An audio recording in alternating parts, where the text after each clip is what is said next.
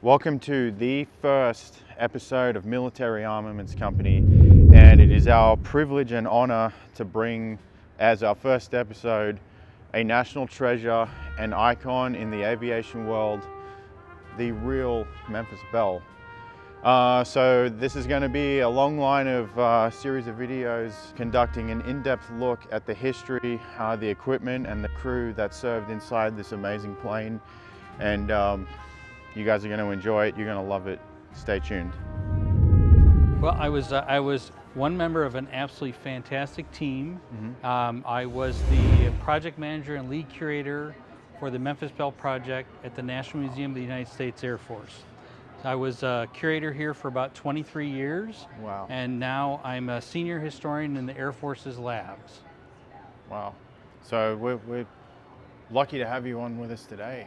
All right, so before we dive into the Belle story specifically, let's talk about why it even went over there. Like, paint the picture for bombing Europe initially.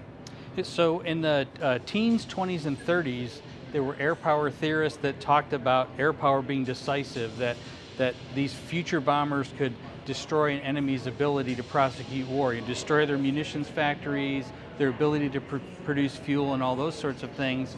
Now the British were conducting a bombing campaign at night, and they had initially started bombing during the day, but they took crippling losses.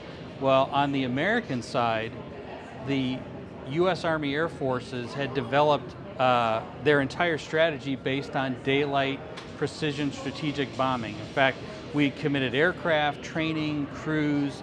That's the way we were going to fight the war in Europe. And that's where the Memphis Belle comes in. We initiated the daytime strategic bombing campaign in August of 1942. The Memphis Belle came along in the fall of 1942. And the whole idea was that we would have these bombers that would be able to protect themselves by having all kinds of machine guns on them. Yeah. They wouldn't have to be escorted by fighters, and they would go and destroy Germany's ability to produce war material and prosecute war. So that brings to mind two questions. Other than the obvious, why, in one sense, was daylight bombing more successful than nighttime bombing? Other than the obvious fact that you can see what you're going to hit, were there other factors in there that favored daylight bombing? Those are great questions. So daylight bombing offered the promise of more precise bombing. So the British would bomb by radar at night, sometimes called area bombing. Now, with daytime bombing, the accuracy that the American bombers had got better through the strategic bombing campaign. At times, the accuracy was actually very poor. But the idea was that during daylight, that the bombs could be placed more precisely on German factories, oil-producing facilities, and things like that. The problem, though, with bombing during the daytime is it was potentially more hazardous, that German defenses would be better during the daytime than they were at night. Although what's kind of interesting is that during the war, RAF Bomber Command lost about 55,000 killed, and their worst raid, they lost more than 90 bombers on one raid. So in the end, it really wasn't all that much safer to fly at night either. But the American Army Air Forces was really set up to bomb during daytime. And in fact, there was a struggle about whether the Americans would fly at night, because with the losses that the Americans were taking, especially in the first year of the bombing campaign, there were some that were pushing that they should fly at night. But in the end, I think it turned out to be very complementary, with the British flying at night and bombing at night. Americans bombing during the day. Yeah. It created an impossible problem for the Germans to solve when they're getting bombed literally day and night. Yeah. It wasn't like the US turned up and said we're going to bomb by day. They were kind of configured and trained, and all their R&D was done in the pre-war years and set up for daylight bombing. Yeah, that's a great question. Yes. Yeah. So what is now our Air Force today was originally part of the U.S. Army. Yeah. And it was originally called through the 20s and 30s the Army Air Corps, and then in 1941 it became the Army Air Forces. And all through this time, the Air Force was set up for precision, strategic, daylight bombing. with this idea that air power could be decisive. I mean, in a perfect world, they could maybe even destroy an enemy's ability to prosecute war without some huge battles being fought. You know, that was Right. kind of in a perfect world, that's what would happen. So America invested very, very heavily in aircraft, training, equipment. I mean, in many ways, it was kind of bet the farm. Yeah. And this is all theory.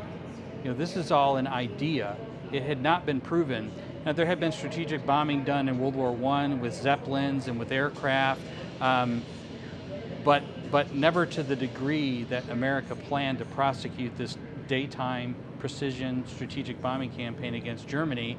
Now, the British tried to tell the U.S., hey, we tried some daylight bombing early in the war here in 1939. It didn't work out too well for us. But when you look at the British aircraft, the British heavy bombers versus the American heavy bombers, they're very, very different aircraft. The British aircraft had rifle caliber defensive armament. They had half the number of crew members. American bombers, like the B-17 and the B-24, especially the B-17, were set up as the flying armored fortresses. Of course, B-17 is called the Flying Fortress for a good reason. And the idea was that with all this defensive armament and armor and these rugged aircraft, that they could fly during the daytime, fight their way to the target, destroy the target, and do this repeatedly over and over. Okay, so that kind of touches on why it's actually referred to as the daylight bombing experiment. They're kind of testing the waters with the theory that it's actually going to be effective. Do you know, so when did the daylight bombing for the US actually begin, ballpark?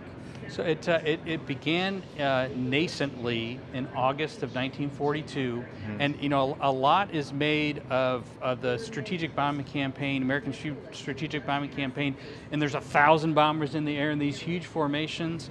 That's later in the war. The bombing campaign evolved over time. Yeah. These early raids are 20, 30 airplanes, and they're not going into Germany.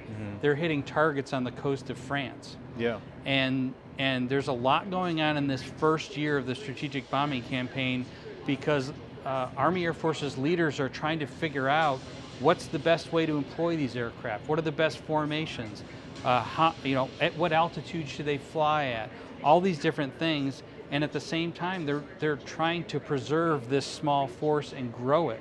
You know, they can't afford to lose 20% of their bombers. So there's an awful lot going on in this first year, and in many ways it can be likened to a bloody experiment because there was no other way, there was no other data to go on since no one had done exactly what the Americans were trying to do. So they're learning along the way. And of course, the Germans get a vote too. So they're adjusting with their tactics and how they're dealing with these bombers. But the first year of the campaign, a lot of that first year is really hitting targets in France, particularly the U-boat bases along the coast, and also some French aircraft manufacturing facilities that were producing aircraft and parts for Germany under duress.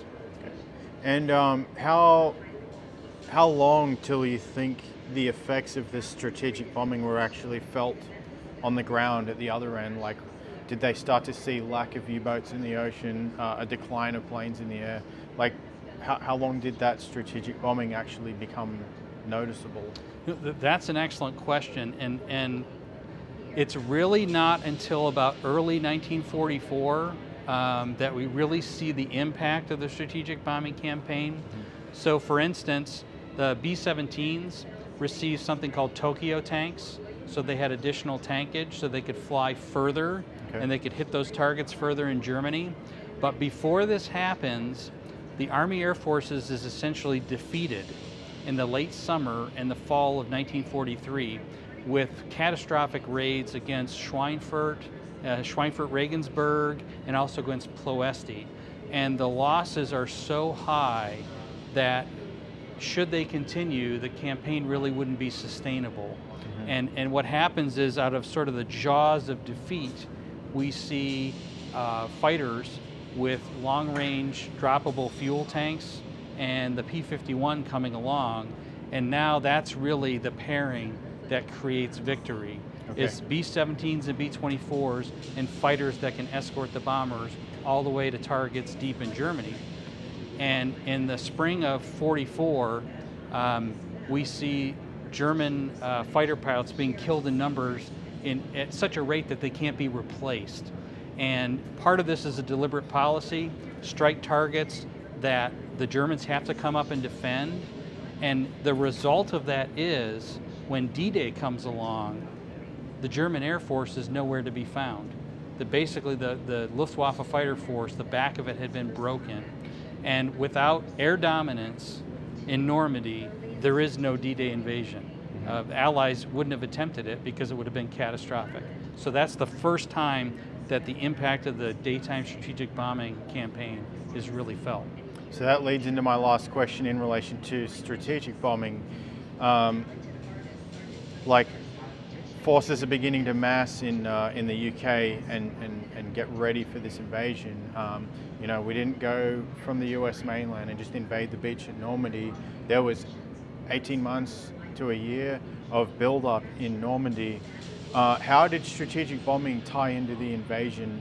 Did the Strategic Air Command have like a go, no-go condition for the invasion to begin? Like, were they working together there, or? Air dominance was a fundamental requirement for the D-Day invasion. And initially, in the early part of the daytime strategic bombing campaign, the focus was kind of on the U-boat bases because of the terrible losses to Allied shipping bringing supplies over from the US. But after they went through that phase, the most important, and some other strikes against ball bearing plants and oil producing plants, the primary focus for the American strategic bombing campaign was to destroy or break the back of the German fighter force. And really the crescendo of this goal was during something called Big Week in late February 1944, where a series of raids against vital German aircraft plants brought the German fighter force up. Now, a lot's written about, well, they didn't, destroy the fighter production and fighter production kept going up. That's true. But they were killing German fighter pilots that couldn't be replaced when they came up to defend these plants. So it was a very deliberate policy to break the back of the German fighter force to then provide the air dominance that was required over Normandy to enable D-Day. Wow. So with that first daylight bombing sort of phase, going right through the war and then into, after the invasion, up to Germany's surrender, at what point were the losses the most catastrophic, and why? So the losses were pretty terrible through the first year or so of the bombing campaign, from August of 1942 to August and into the fall of 1943. For a crew member, an 8th Air Force crew member, the odds of finishing a 25 mission tour at the time were about 28%, or about 1 in 4. And the other 3 would have been killed, shot down and captured, or wounded so bad they couldn't continue their tour. So it was bad. But the very worst stretch was from the beginning of August and going into October of 1943. And at that point, the Army Air Forces were losing so many heavy bombers, the campaign was becoming unsustainable. Strikes against Ploesti, which is an oil refinery area in Romania, Schweinfurt, where there were ball bearings made, and Regensburg, where there were important aircraft manufacturing plants. So these losses were so high that the campaign was basically unsustainable. And the reason why was because in the end, these heavy bombers, though heavily armed with defensive armament, they really needed to have fighter escort. And not enough emphasis was placed on making long-range fighters, but the introduction of the P-51 and the introduction of large droppable fuel tanks for aircraft like the P-47 and P-38 gave the range for fighters to be able to escort our bombers all the way to targets in Germany and back. And that really spelled the death knell for the Luftwaffe and ultimately for the Third Reich. Okay.